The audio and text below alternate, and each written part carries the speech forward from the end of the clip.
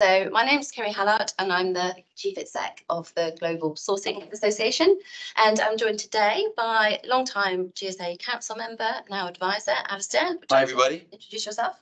Hi everybody.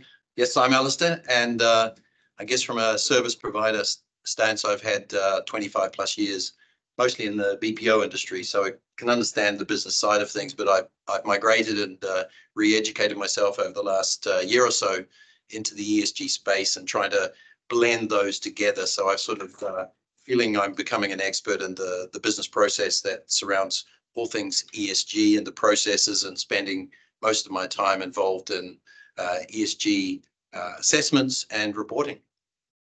Okay, thank you. And then we've got two partners that have really helped us make this happen. So My Console is one of those, and they'll be doing a bit of a demo. So yeah, Naranjan, I think, is going to be doing the presentation. Mr. Naranjan. He's just gone outside too. Excellent. Is it relevant to the presentation straight away? No, it's fine. No, that's all good. And then we've got Terry Wolby, who's Chief Exec of Open Dialogue. And Terry, please do introduce yourself very briefly. Hi, Terry Wolby. I'm Chief Executive of Open Dialogue, which is the technology that has helped to create the digital companion for ESG. It's a conversational AI platform. And I'm a long-term associate council member of the GSA. Excellent. Right, so everybody knows this session is being recorded. We do want to use it for marketing purposes.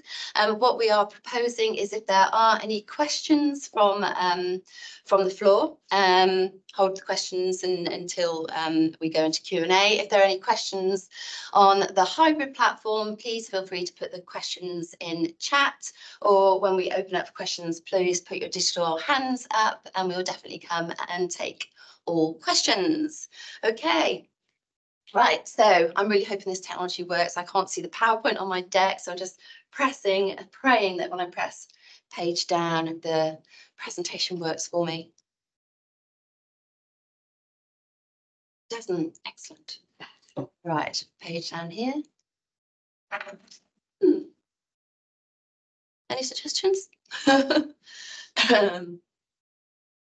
Yes, I seem to have lost my right. Go on, Rob, your support, you'll be able to get this sorted. Thank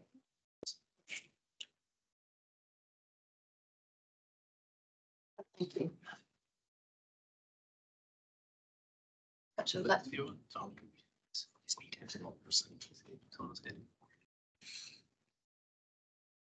missed your introduction. She said. What do I press this one now? Okay, excellent. We're in business. So yes, so this programme has been 18 months in the making. And just to give you a little bit of a backdrop to it, I mean, everybody knows that ESG is such a big topic on the corporate boardroom agendas these days. And what we were witnessing as the Global Sourcing Association is that all of our buy-side members were scrabbling around trying to write questionnaires and work out what questions they needed to ask to understand what the service and what the ESG performance was of predominantly their tier 1 but also tier 2 service providers. So they were sort of like scratching their heads trying to find and write the right questionnaire. Simultaneously, all of our service provider members were saying, oh my gosh, if I receive one more ESG questionnaire, I think I might combust, because every single questionnaire they were receiving was different. And even if some of the questions were the same, the metrics they were being asked to report on was different. So it felt like there was a bit of a sort of like minefield going on out there. And the GSA is massively behind the standardisation revolution at the end of the day. We really do believe in collaborating and sharing to make everything a little bit easier for our membership in the community. So we took it upon ourselves to write and pull together what we thought and what we think is the right ESG questionnaire for the industry. So lots and lots of organisations helped us, and I would like to give thanks to those. It's page down when you touch it. When I touch it, it doesn't like to do it. Just sit there, won't you? Just So yes, lots of big buy-side brands shared the questionnaires that they were actually asking, and the disparity across those questionnaires was massive. So some questionnaires actually fitted on one page of A4. Others were sheets upon sheets of Excel spreadsheets, all asking for different information. So what we've done is we've consolidated that question set. We've also gone out to market and looked at additional questions that we think needed to be pulled in. So all of these people here have helped us in some way or another. So huge thanks to all of those organisations for doing that. So the result of it is that we now have a very in-depth questionnaire. Alistair, how many questions do we have in it? It's 214. 214 I think, questions. and I think the interesting thing is that, you know, when you look at all of the assessments out there and available, there is a difference. I know we have a slide coming up about that, but you know, it's important to understand that if you are a service provider and you're dipping your toes or you're going down the path to implement an ESG culture, then you are going to need a relatively comprehensive set of questions.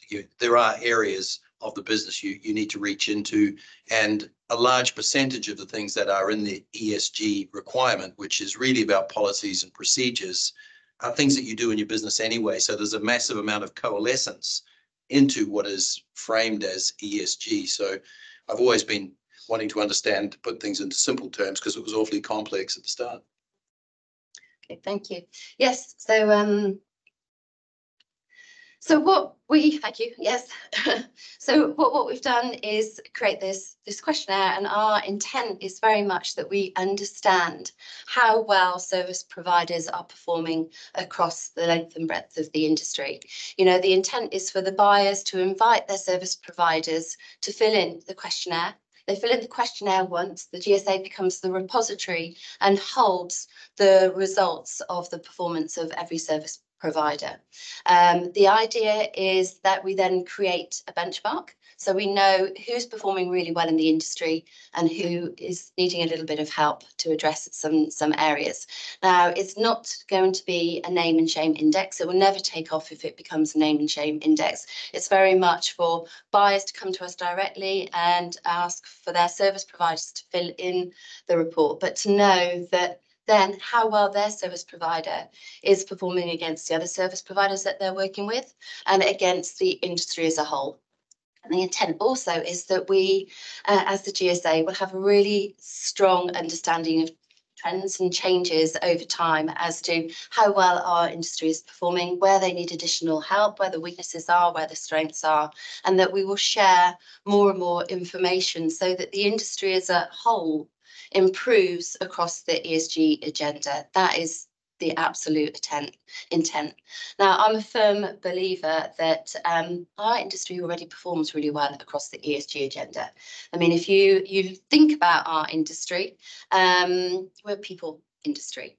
You know, I think our environmental footprint is significantly better than like a manufacturing industry or, you know, chemicals industry. Obviously, AI is having an impact in the consumption of energy at the moment, but on the whole, I think we're environmentally clean industry. I think we're very good at governance. The outsourcing industry has been built on good governance at the end of the day. So I think that we are going to be able to also use this index at actually positioning the technology and business services industry as being an industry at the avant-garde of the ESG agenda, an industry for good at the end of the day. So what we've done in the asking of the questions, but much more in the ranking of the results of the questionnaire, is we have got a different weighting in it. So 20% of all of the marks are attributed to environmental factors. 20% of the marks are attributed to governance, but 60% of our framework and weighting is on social. And that goes back to the fact that we are a people industry. We really need to be focusing so much on those social aspects. So the questionnaire is written from a services industry perspective and weighted from a services industry perspective.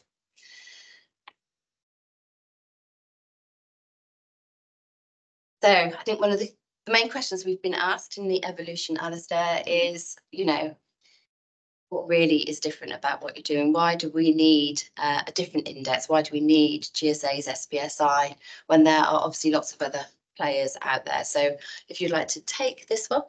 Yeah, I think it's really important to understand that this is a by the industry for the industry initiative. So it's taking counsel from within the industry and those industry bodies who build this. So the first thing is looking at that difference in weighting that says the social sustainability is absolutely key to the business and to the industry. And when you pull out the results, you can still be looking at your environmental and your governance issues, but it's really important to look at that. So what we see over time with the GSA and other partners is that this will be an iterative growth process. So we've taken the counsel of a great many companies, as you can see, which are relevant to the industry, valued by the industry. And it's about saying that the ability is inside of that assessment to be able to respect any and all standards that are applicable. And so, you know, running those forward is really important. I covered the previous point that says it may look like a pretty big assessment of 214 questions, but the way we've structured it is that we use an email-based background, which allows you to receive, and you'll see this shortly, Kerry will show it, where we have the 5 business pillars that the assessment questions go to. So it doesn't just go to what is often the case, the sustainability office or someone who's been given the task of looking at this ESG thing. It is actually designed so that you then nominate who are the people in your business that are the most qualified. So it goes to HR, IT, compliance. It goes through the 5 different areas that you would be running the business. So I think it's, you know, the key is that it's an assessment that looks at these areas. And I think over the next coming years, it will grow and change into those things that are relevant. So those things that are relevant for the industry to change are things that come from the voice of the industry, both on the buy side and the sell side. Because one thing I learned from ADEC a long time ago is the importance of the supply chain, the importance of understanding end to end. And you know, having met them 25 years ago when they were doing back office processing for carbon accounting, you know, little did I know that in the future would be important to understand, but understand how that fits inside of this industry. And so the peculiarities of the technology and business services is embedded in this. Thank you. Right, do you want to Yes. go through the process? So it's not a complicated process. I've already talked about the defining the function owners. So there is one place to go right now, which is to the GSA, which is to go in and register. At that point of registration, you will give a bit of detail about your company, the size of your company, and more importantly, the scope of the assessment. So an assessment can be done by site, by country, by region, by group.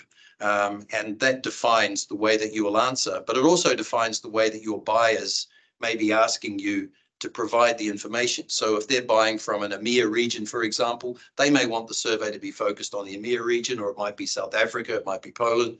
So you go through and you register. At this point, the person who is making the registration becomes the owner of the assessment. And that owner receives an introduction, which gives some good guide points into the sort of things they should prepare before they go about setting out the survey response. And included in that are the definition of those 5 function owners. Those 5 function owners then receive a survey relevant. So they'll have a breakdown of those questions, different numbers. I think the largest one is the HR section, and there's no mystery there in that it's representing 60% of the score. It is distributed. People go about doing that. They use the chatbot or the digital assistant that goes with GSA, and we'll show that shortly, to assist in the process, because we don't want to get to a point where people get partway through answering a survey and they get stuck, and then you've got a case and they find they need a document. There's a lot of reasons why people would all of a sudden stall and you've got to chase. So we want it to be an efficient, thorough process. And I think we've built all of those elements in there. The owner can always look at the completion by each of the 5 different areas and chase and follow up. So you've got a bit of a project management sort of piece in that. The survey is completed. It's scored automatically with the the ratings and the weightings. And then an ESG maturity report is then produced, which is something that if you are assisting your buy side to do that, then you'll be sending that report in so that people can then go about matching their various service providers. Thank you. So as Alistair just mentioned, we do actually have a digital companion that sits alongside the survey to really help ensure two things. One, that whoever's responding to the survey fills it out. We don't lose them on the journey. You know, they've got all the information they need at hand to help them understand. You know, the language set around ESG at the moment is constantly growing. There's new acronyms. It's a minefield out there. So we did feel that it was really important to try and help guide whoever's filling in the survey to understand what the questions are that we were asking of them. So, so Terry, do you want to give a little bit of an intro to Yeah, sure. So I guess a bit of context. Open Dialogue are an early stage technology business. We launched the business in May 2022. The technology itself was developed over the previous 5 years by a group of experts in conversational AI, back when chatbots and conversational AI wasn't a cool thing. And now, of course, it is, so everybody's interested, but that comes with a health warning in terms of what's available and how you take advantage of it. So in developing the Open Dialogue platform, what we recognise is the huge potential of conversational experience to change the way people interact with technology. And over time, we actually see that replacing pretty much everything you do, both in the home and in the workplace. From filling in forms and providing information in a structured way to being a much more conversational interaction. It's just the way the world is going to change, we believe. And that will manifest itself in ways such as 9 out of 10 customer service engagements will be automated through conversational experience, not through a person. That's going to completely change the industry that we all work in and that we're talking about. I think, you know, there was a lot of skepticism historically about that, but I think this whole advent of ChatGPT and people seeing generative AI and what it can do has really changed the landscape of that. But as I said, it comes with a health warning, and the really important thing is that when you do use tools like generative AI and language models, that you do so in a way that is safe, is trustworthy, is consistent, is auditable, and is explainable. Those last two are some of the big challenges with a lot of technology that's in this space. Can it be audited, and can you explain what it did? And when does that matter? That particularly matters if you're doing anything that is in a regulated market, regulated industry, and something that has meaning beyond the simple purchase of a product, for example, from a retailer's website. And while today the ESG measurement and reporting is not a regulated industry, it's coming. I don't know if you're going to touch on this a little bit later, but it is coming. And so it was important in thinking about how do we help people on this journey to think about how do we do so in a world that's regulated and compliant. And I guess the digital assistant is a first step to having a conversation experience to support this ESG journey. And the idea is it's there as an assistant to help not lose people on the way. As Kerry mentioned, the terminology of ESG is complex, is not well understood, is difficult, and one of the challenges with any provision of information into a survey, into an assessment, is not losing people on the journey, because they get stuck, they don't have an answer, they get interrupted, they don't know what something means, they don't have the information to hand. So the idea is to provide an assistant that helps improve completion rates of what can be quite a complex journey by helping them, advising them, guiding them, answering questions, and holding their hand all the way through. So that's the digital companion, and it is available on the GSA's website, I think, completely free. As of tomorrow. As of tomorrow. So please do go play with it. I'm sure over time there will be things that we find we can improve. That's you know, a chatbot's first day on the job is its worst day on the job. They do improve over time. This particular assistant has been trained on a mixture of large language model, generative data, but also some learned information from some of the key measured and auditable sources of information that are important to this process. And Kerry's already got people have helped inform that journey of educating the assistant. But over time there will be improvements that will be made to it as well. Yeah. We'll do a quick demo of it in a minute as well. Yeah, I think we've learned a lot working with Open Dialogue and the superb technology they use. But the most important thing, what Terry said, was, safety. And this is a curated environment, so that whether it's assisting you in anything you're looking at on the GSA website and any of the information you want, equally, you're able to use the same bot and technology in answering the assessment. And so it's more about not needing to go elsewhere to find the information, anything about GSA or anything about sustainability. And that curation is really important, that you do have that safe space and you don't need to go elsewhere. So, right, so I think we're going to give you a quick look at the process and questions in a bit more detail now.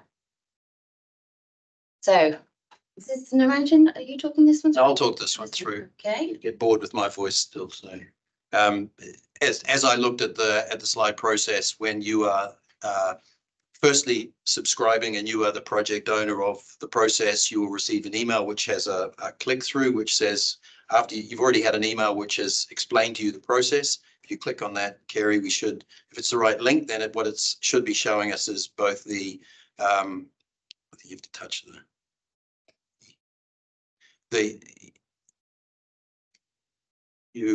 you'll see there that the survey has I need Rob. Yes, the click through is. What this next screen shows are the request for the details of the 5 owners of the 5 sections of the response. So you're putting in their name, their email address and contact details. And what that does is then generates the subsequent 5 emails. So you'll see the chatbot on the right, but we can shut that one down just because we'll demonstrate it on the next slide.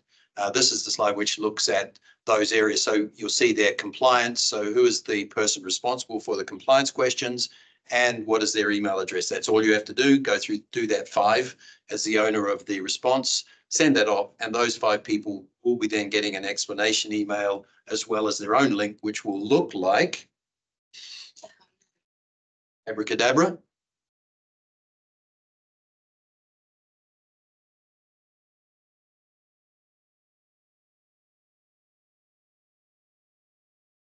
So what you're looking at here is the response. This is part of the HR set of questions, and you'll see there that there are sub-headings. This is training and career management, for example. You see the chatbots available on the right.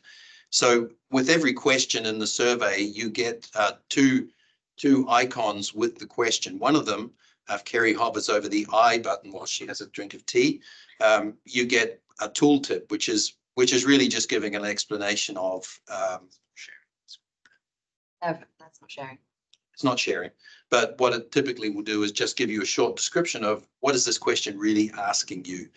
You then go and you can select on the right hand side and select your answer to the question. Does your organization blah, blah, blah? Yes, no. There are different sorts of questions. There are numerical questions. There are yes, no questions. There are questions that can ask you to add descriptions of things. And there is also a copy button with each question. Did you beat me to it? I did, sorry. Okay, so you click the little copy button, it'll take the question that you're being asked. If you'd like a little bit more detail on it, then you just push the copy button, paste it into the bot, and it will give you a suggested explanation of what you're looking for. And Kerry will now just do a freestyle query into the digital assistant. Right, so what questions? Anybody got a question they would like to ask?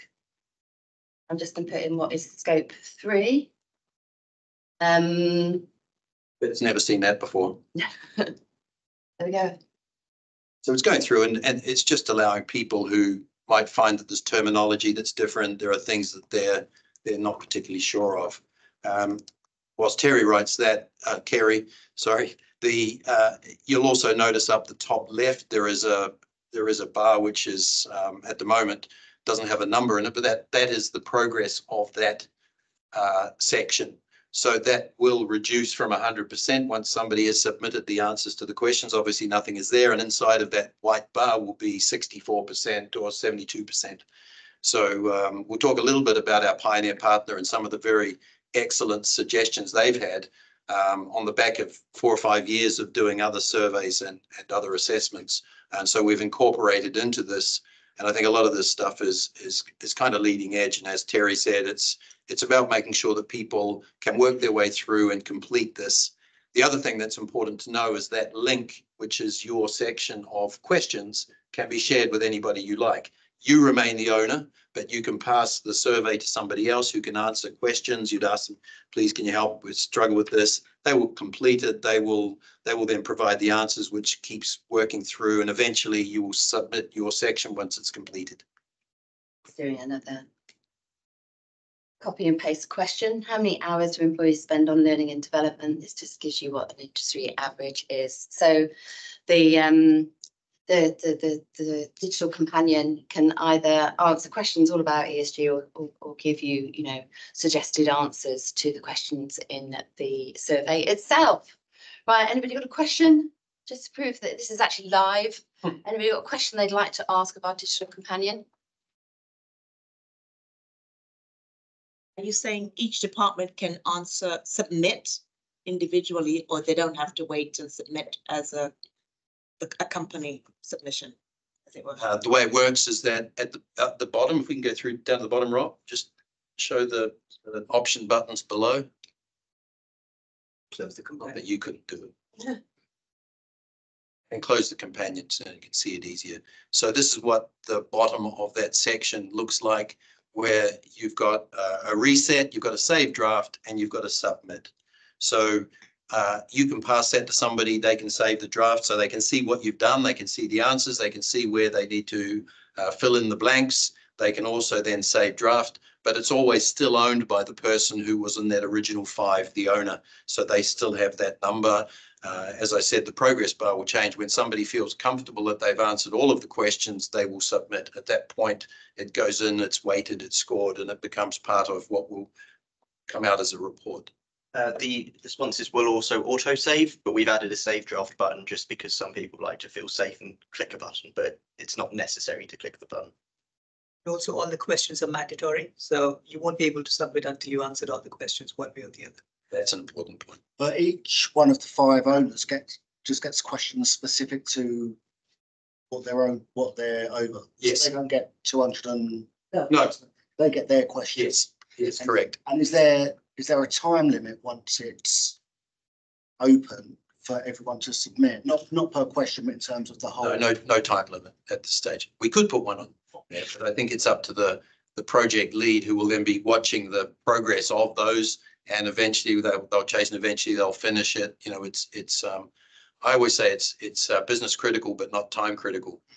But it could well be because the buyer who may be asking for this to be done would like to get the reports from all of the service providers that they're talking to. So we're keeping it relatively flexible at this stage, but some of those things we could add in there.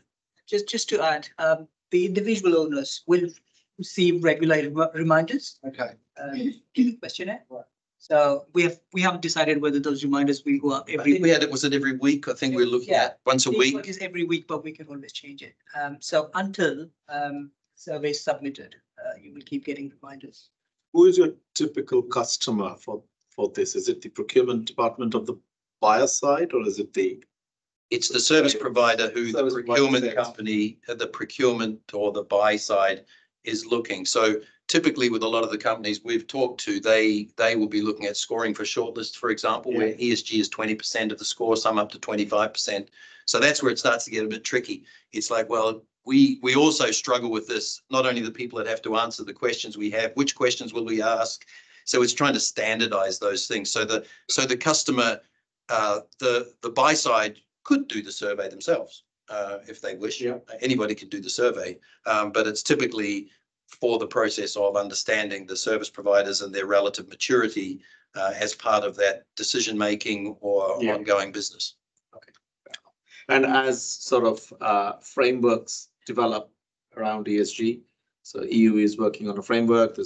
There are other frameworks getting developed. So how will you? Yeah, and that's a great question. We were looking at something earlier in terms of some of the FCA who are looking at trying to standardize a lot of the responses and some of the standards for those people running ratings.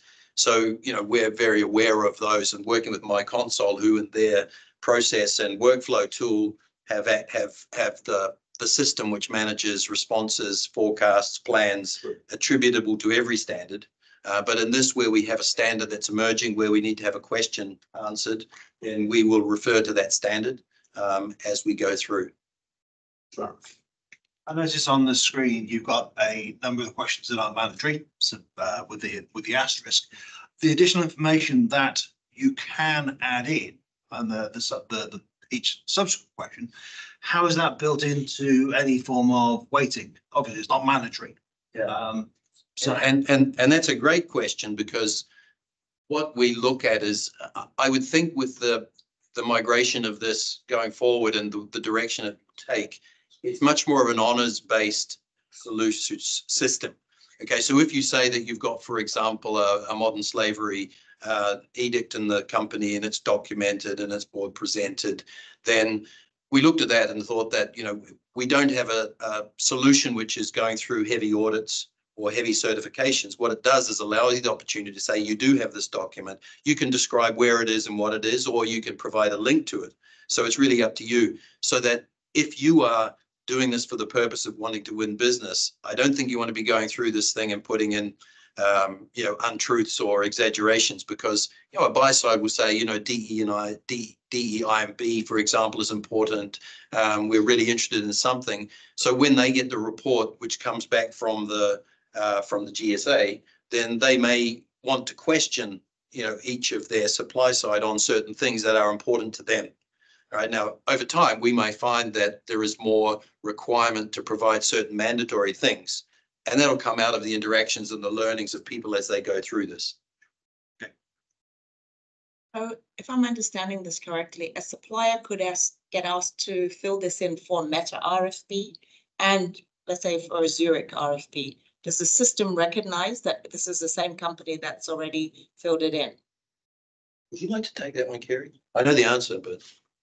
So it's the service provider that actually will be filling it in, and we will be looking at who we can make that information available to, but on request. So it's not going to be in a publicly published index. So if Meta wants it, we will ask the service provider, is it okay for us to actually give the report to Meta?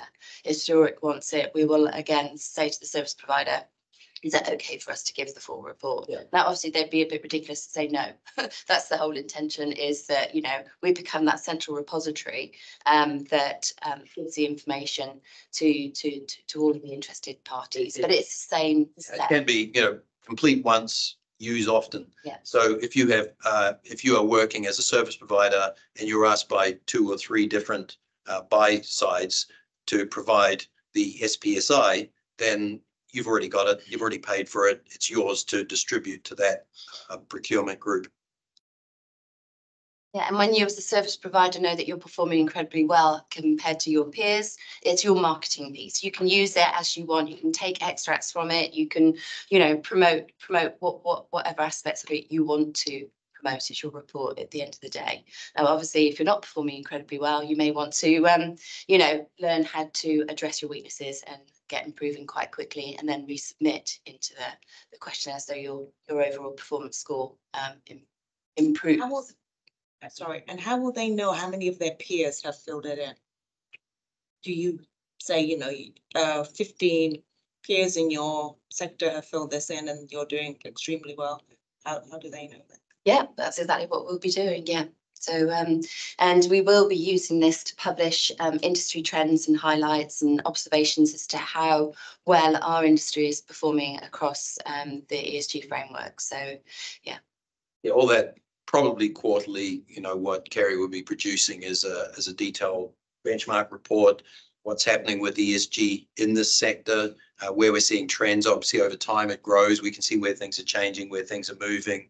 We can see across ES and G and subcategories where there's weaknesses, where there's strengths, what those trends look like. So we're mapping those. So those things are all generated on the background data, and then my console will be providing us with that, which go to Kerry to then publish. Okay, right. Sure. Sorry, what was my question? Another question, sorry, you're going to get a couple from me. So obviously, a service provider fills this in and it's submitted, and they get a particularly poor score. Now, they can either elect to come back, they can fix the particular areas that they have a problem with, or they can leave it as they see fit. Does the system come back on a periodic basis, an annual basis, and ask them to recertify particular parts? And what's that sort of cadence? Yeah, I think our thinking is that it's kind of something you would want to be doing annually or may need to be doing annually. And we've looked at that and say there will be a 2024 SPSI, because the modifications that we collect from both sides, the recommendations, the ideas, the improvements, the changes, because we're benchmarking, then we'd look at what does our 2024 benchmark look like. As we move into the next year, then we will, on the advice of that ecosystem, make changes so that there will be a 2025 SPSI version, which may have different influences in different areas. There are different standards, requirements, those sorts of things. So we've got to keep it relatively comparable. So it's always about doing that. We're also considering the opportunity that there is a cure period, and there may be, for an additional payment, you might be able to have a cure period where you feel once you get your report, it looks like you're pretty horrible in a few areas. We may need to go and cure a few things, and so that we can then represent in a period of time. But those are the sort of things that are the improvements that we're looking to build in as we go forward.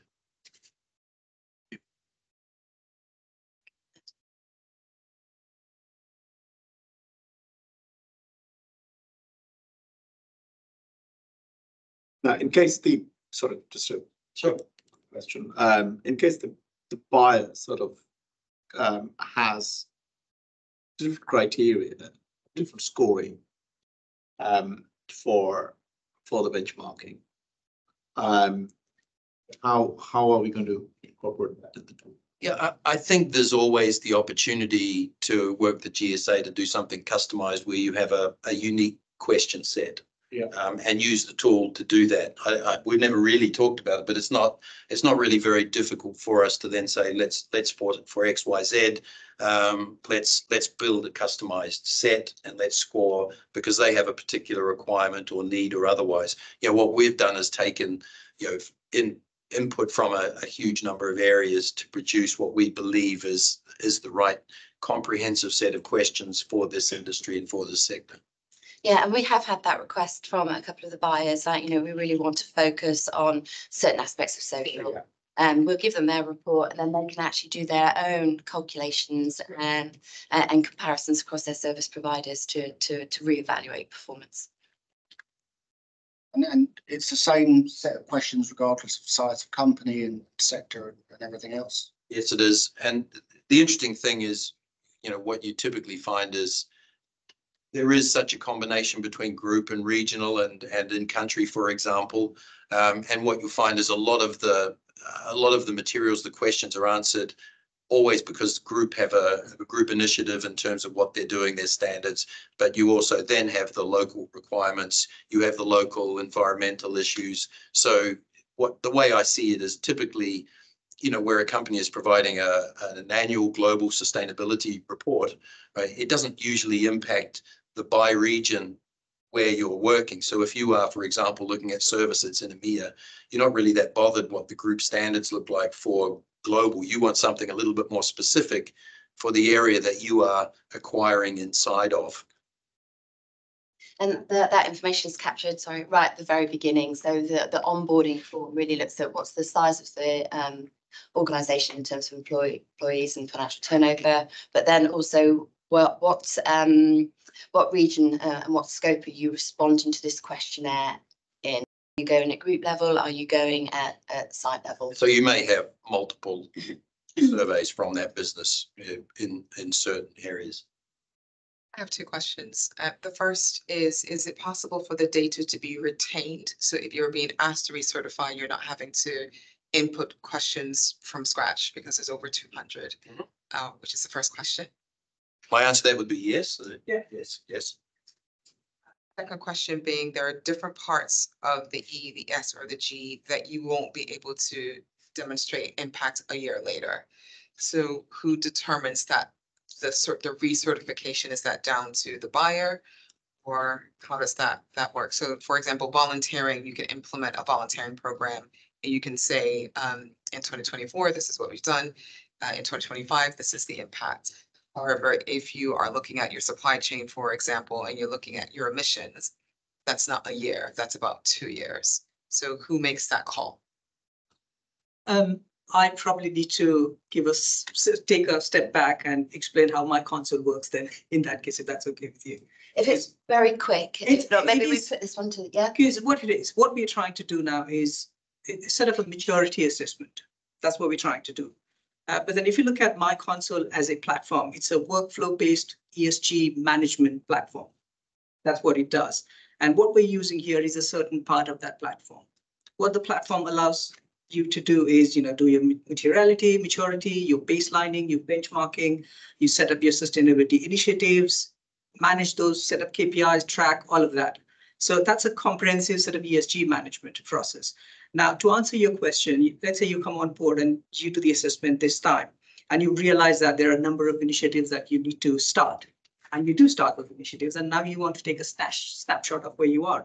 You really need to come into the platform as a platform sort of user to be able to manage that, because you are now moving out of the maturity assessment, getting into the ESG management part of it, or sustainability initiatives management part of it.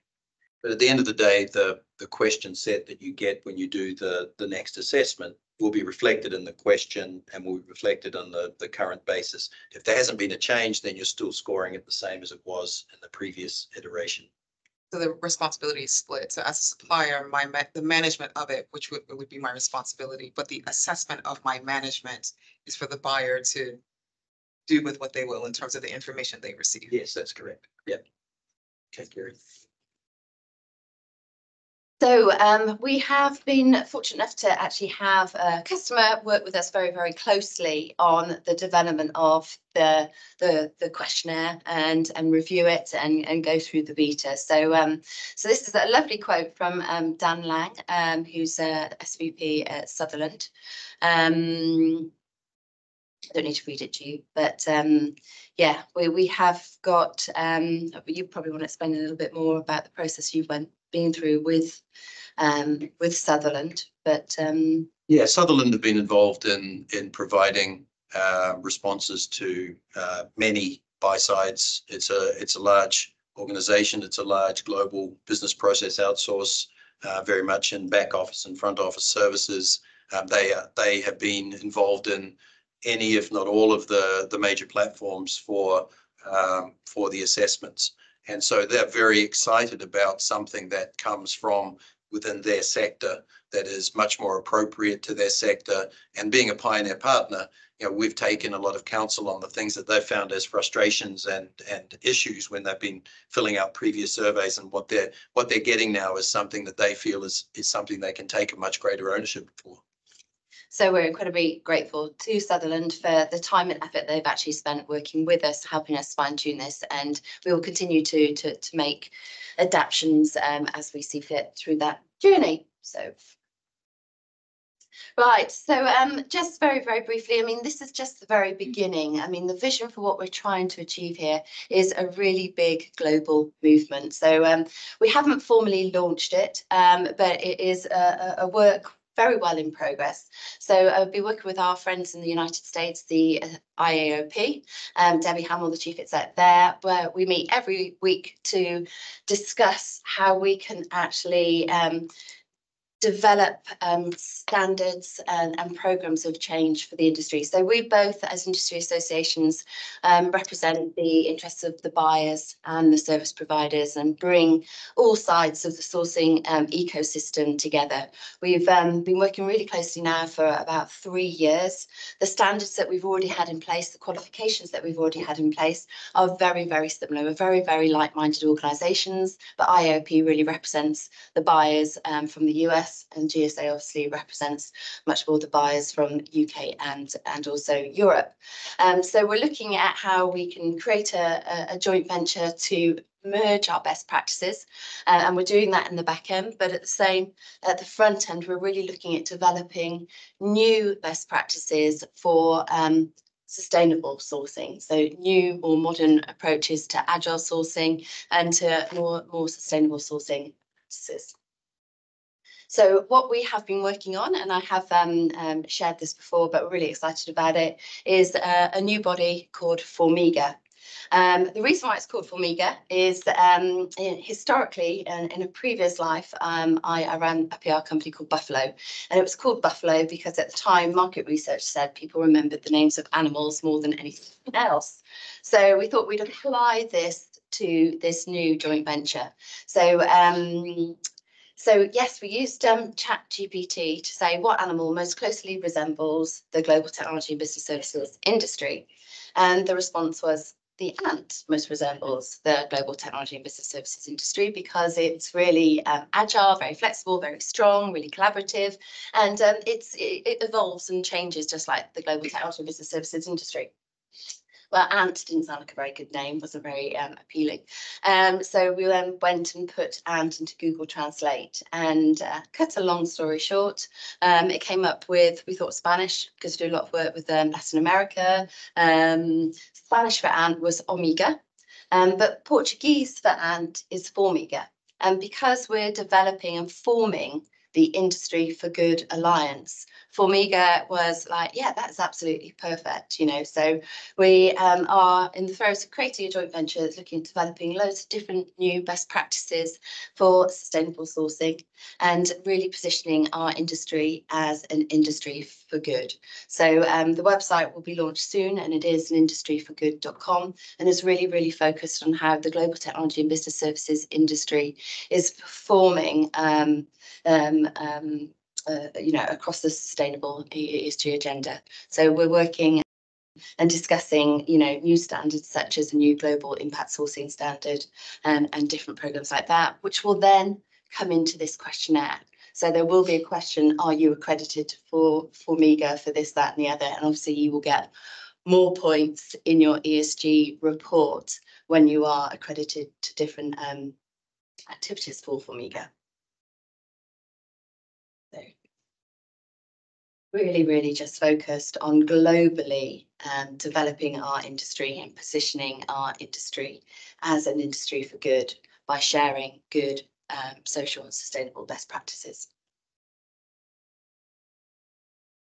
And it is going to be both a global assessment and accreditation body. So we're working collaboratively globally to define the new best practices, when we will then globally, collaboratively assess, audit, advise, and then accredit to those new best practices. Right.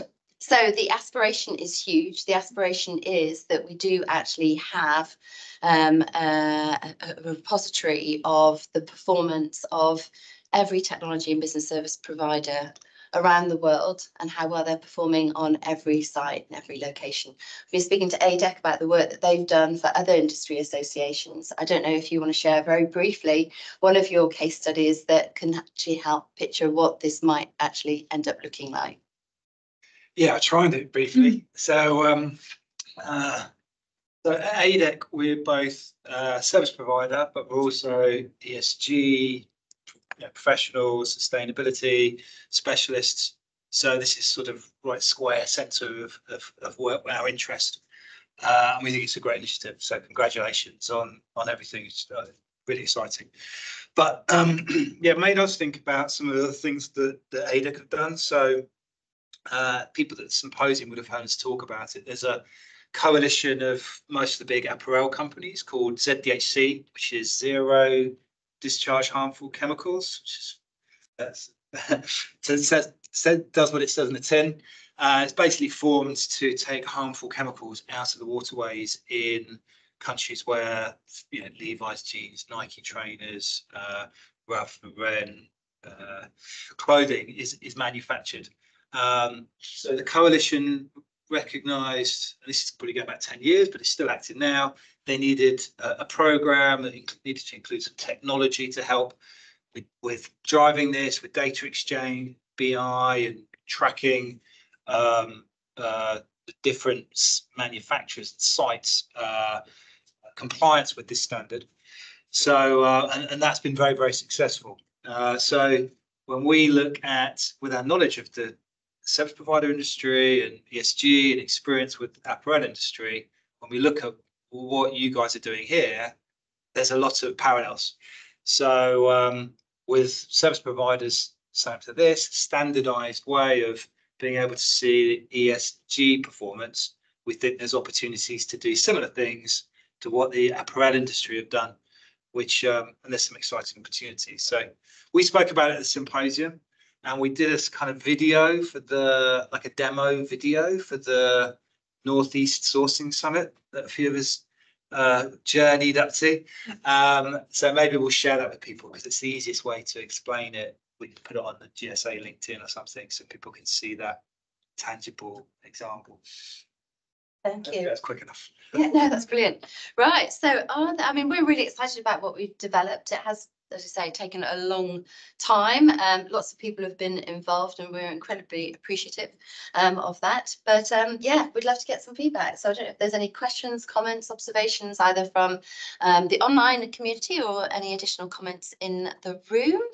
Or does everybody just want to go for a drink?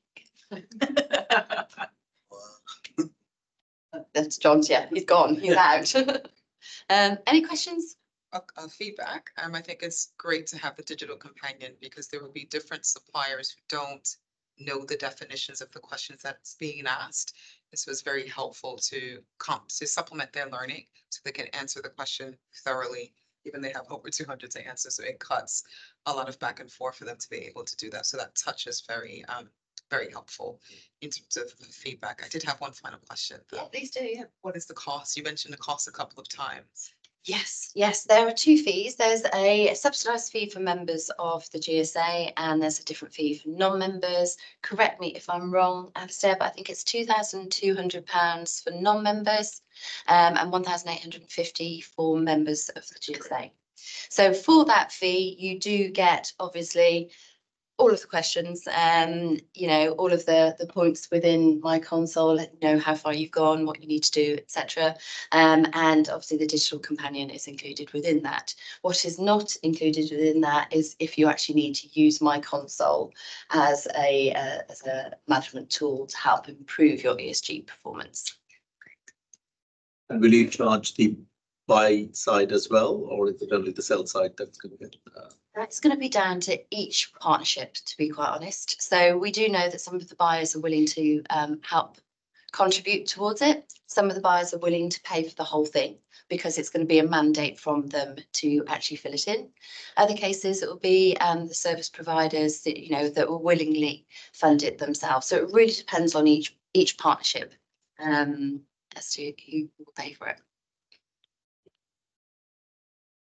Do you have already a body of organisations that have gone through the process registered in the system? No, we've beta trialed it with these organisations. We've got an ESG advisory panel of buyers, and they've gone through the process with us and have helped us fine tune the questions and the weighting of those questions. And then Sutherland has been the pioneer partner that has actually gone through it from a service provider perspective. But yeah, we're ready for the floodgates to open, and yeah. The assessments have been done on the My Console platform for several years. So this is a GSA iteration. It's already a mature assessment platform. A question, I'm a bit of a novice, but when you talk about the relative ratings of the input, how's that going to be? How's it going to manifest itself? I mean, how are you comparing a good performing supplier with a bad performing or an excellent one? What does it manifest itself as? Is there a numerical rating, and how do you come up with that? Yeah, it's a good question because it requires, I think, taking a lot of the experience from the overall ecosystem, network inputs.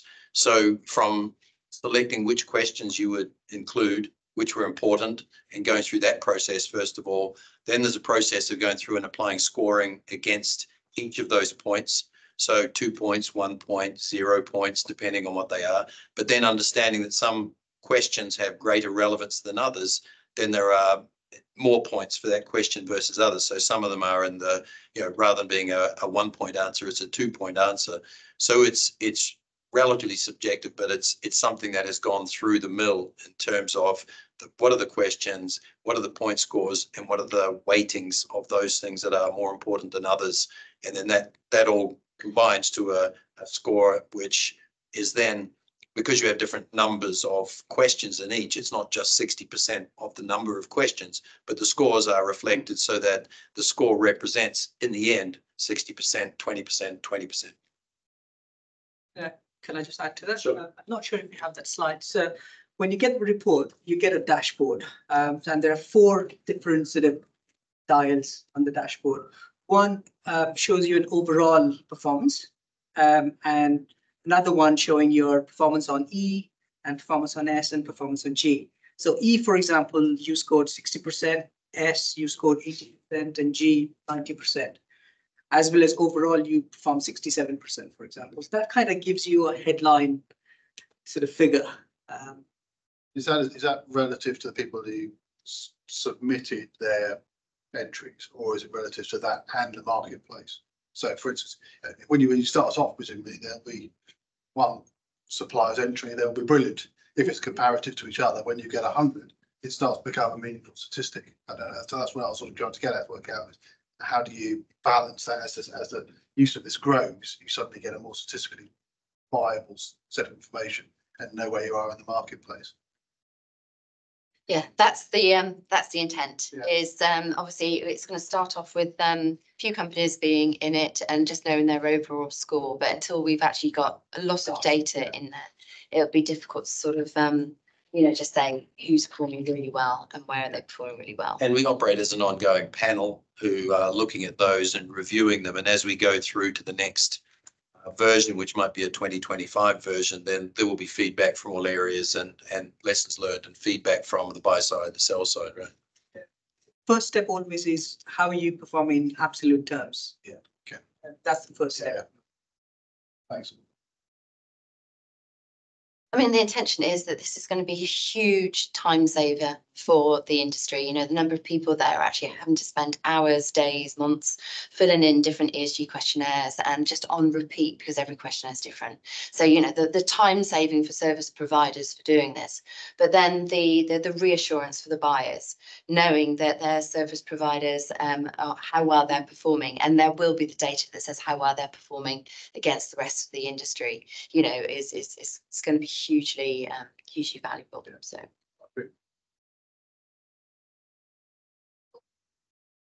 Anything that I missed out or we've missed out that we think is really pertinent to share?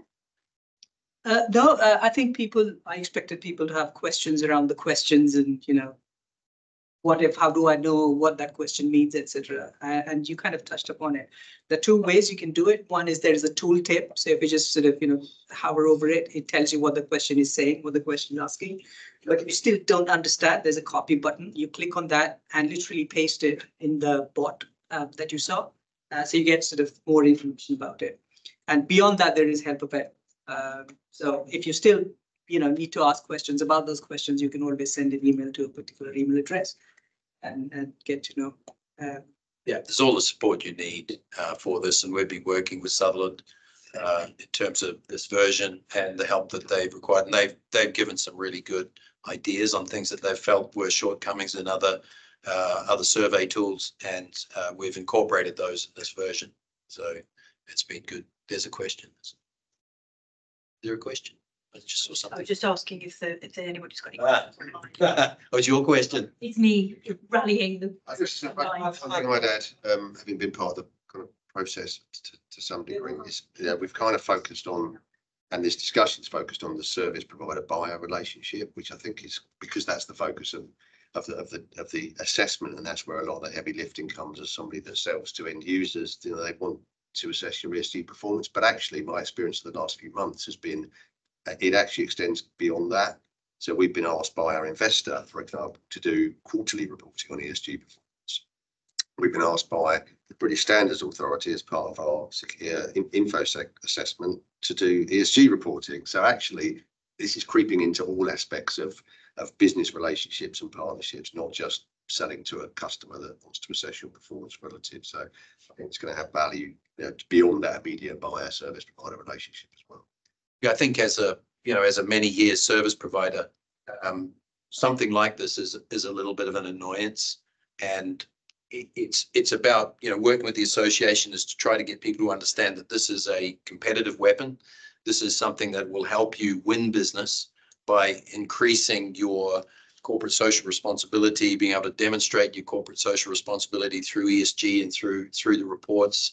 But it also means the same as Terry said, that you will be, as a business, hit up from all sorts of angles to answer questions about things from different standards and different angles. This isn't going to be the only thing that's going to be something. But once you've been through this process, which is why we wanted to make it thorough enough, as a business, as a service provider, you should be much better equipped then to answer the next thing, because you've already been through the process. It's there, it's documented, it becomes part of the culture as you go forward. So the next step is for this, you know, the first step is to understand where you are, what is your maturity, you get your benchmarking, where am I versus the rest, which means what are my competitive pressures likely to be? Because, you know, I do know of competitors who have fallen out of the race because their ESG score is so low. So it's a matter of picking that up. Then it's about saying, let's do something about it.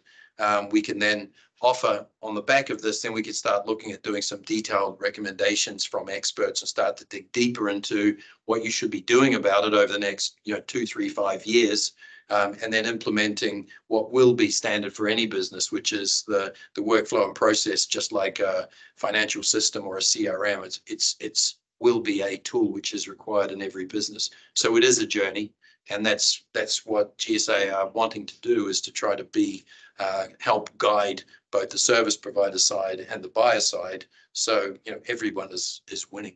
How long does it last, Alistair? So you've completed the survey and it's gone to GSA, etc. Does it need to be updated annually, or? Yeah, the view is currently that it's annual, and the view is that, you know, working with the panel, we would see that the modifications, changes, upgrades, better ideas, new ways of doing things. Probably my thinking at the moment, I don't think we've thought through this fully yet, but it's likely to be an annual service. If you've got a service, a buyer who says, well, you've done your SPSI, but I see it was 8 months ago, we'd like you to do another one or an updated one, then that's also the choice. But generally, we'd probably want to see an annual upgradation of the platform based on the feedback from, and let's face it, this is for the industry, by the industry. So it's taking counsel from all the peers in that industry.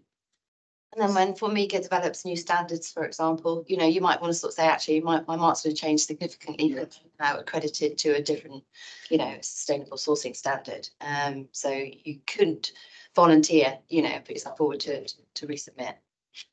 This is going to be like a site level survey, site level assessment, a maturity assessment, I suppose, which is, as you pointed out, quite important. But just thinking through, you may have already thought of this, probably have.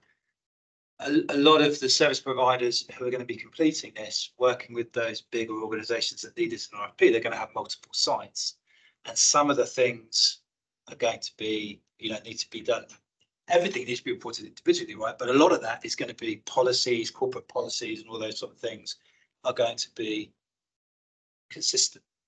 So I wonder whether there's an opportunity, like, would you have to do the whole thing again for each site you had, or is there maybe an opportunity to, I don't know, do some sort of, it's likely paste for certain elements? It's likely would need to. So from my world or my past world, in terms of, you know, the BPO world, for example, if there's a lot of interest in buying South Africa for the delivery of English language service, for example, then the environmental conditions are quite different from anywhere else. So therefore the E part will change a lot.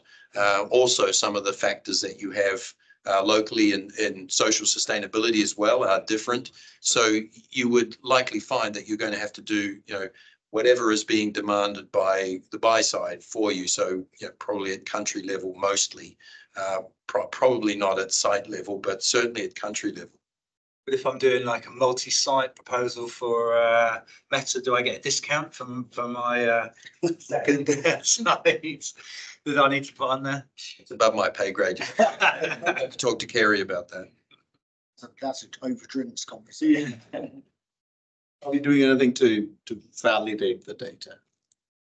And yeah, and that's a great question, because as I went before, it's more like an honours based service, because the level that you would need to go to audit, to certify and validate and to store, you know, those sorts of things are and can be quite immense. So we're talking about a relationship, a symbiotic relationship between the buy side and the sell side. So if you are a supplier, you need to be making sure that whatever you are stating as your position is the position you have. And as I said before, the buyer can question any element of this to find out if that's relevant, things that are really important. And you don't want to really be caught out with the great term greenwashing, right? So you want to make sure that you're putting, what is the actual situation forward. Would we eventually move to a situation? There may be elements that could require certification. I mean, we may think in our industry, impact sourcing is really important. So there could be elements where we would ask of that certain elements of certification. But again, that comes from the ecosystem that is advising what's important, what's critical, and what should we do to modify, change, and grow.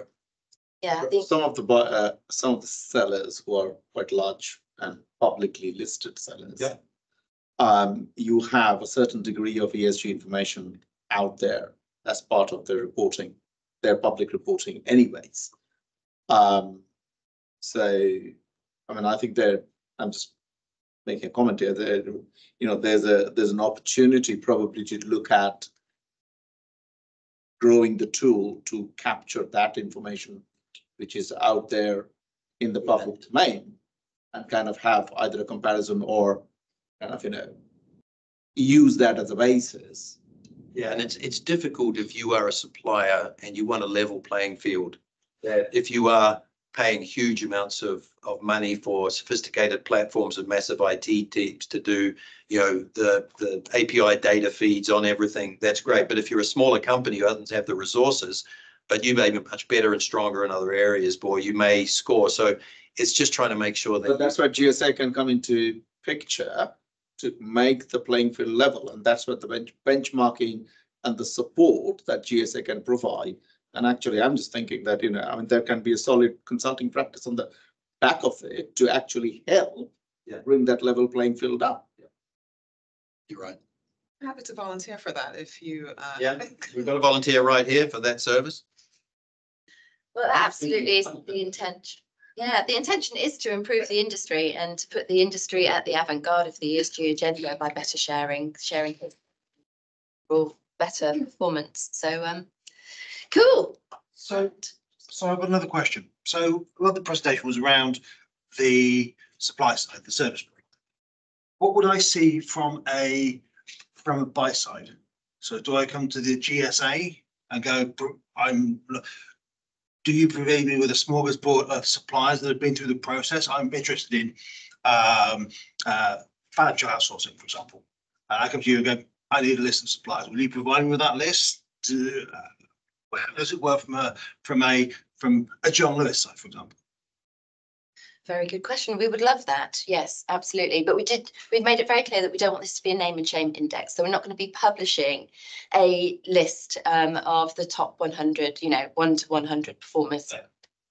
But if you were actively about to engage in the market and you really wanted to understand the performance of the service providers, we would be giving you access to the scores of the different service providers and their reports. Yes, it's obviously the financial. The cost of the service that they are providing is only one part of the whole choice and selection process.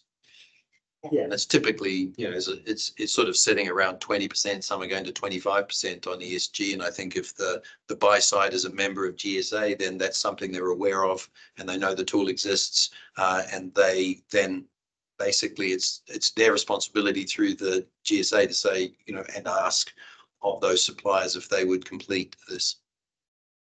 Okay. Just add to that, sort of expanding the user rather than added benefit. If you are a company that does the maturity assessment and there are certain areas that you fare poorly, for example, it is possible for us to convert those areas into specific actions that you can then manage thereafter. That's obviously an extension of the maturity assessment, but that's possible. So you don't then have to look at the report and say, okay, so these are 20 areas where we need to do something, and then what do I do? It is possible for us to sort of automatically convert those weaker areas or poor responses into it's actionables. Yeah, it's just one of those things though, why we selected the way we do things is it's not you do an assessment, that's it, full stop, right? We've got an ability to take a business on a journey and help them with that. So it's good. Drinks time, Kerry? Yep. Everybody, well, we can carry on this conversation over drinks. So everybody online, sorry you can't join us for drinks, but thank you very much for joining us for this conversation. Please do get in touch with the GSA if you've got any queries. There is now one hand up. Oh. Just in time. Is that your hand? No, I don't believe so. Hold on a minute. It's Adrian's hand. Adrian Quayle, yes. Kerry, hi, can you hear me? Oh, yes, I can hear you, Adrian. Brilliant. Yeah, no, so many thanks. Yeah, very interesting initiative. Obviously really pleased to hear that you're really collaborating well with Debbie. I'm so pleased about that. I suppose the main question I've got is, to what extent have you taken on board some of the other standards that are out there? I'm sort of conscious that this is probably the first overarching sort of standards in existence, but I know that there are piecemeal standards. Obviously, ISO 14001, 14001 actually looks at sustainability and the environment. To what extent have you taken on board what's in those other standards that are out there in the marketplace? Yeah, it's a matter of the work we've done to assemble the questions to point those questions in the direction of the relevant standards. And, you know, those standards and the requests of where you're at are part of the question set. As we go forward, those standards will change. We're aware of them, and they're also, you know, we've referred to the standards inside of the question set for the different regions, for the European standards or the US standards, for example. What's an SEC standard, or different standards for Europe, for the UK, for the USA? So a good question, and yes, they have been reflected in the survey, and over time they will be added to and changed with the movement of the market. Can I just add to that, just expand? So in addition to the specific input from buyers, we have looked at the available frameworks and standards in the sustainability world, i.e. the GRI, the SASBs, the ISSBs at the time, anything that was available, and pull the relevance out of those standards for the tech and business services industry. And you see that there is a sort of compliance at various levels with various standards. Thing is, at the moment, the industry is not regulated from a sustainability sort of framework or standards point of view. So hence we've had to sort of go across the standards and, you know, pull relevant areas and sections together and create questions out of those. Question, Adrian, though. Thank you very much for asking it. Any other questions before we wrap up and go for a drink? Yeah. Excellent. Thank you all very much for joining us. Thank you all. RPC for hosting us. Really do appreciate you hosting us, and for the drinks that you're now going to offer us. Thank you. Off.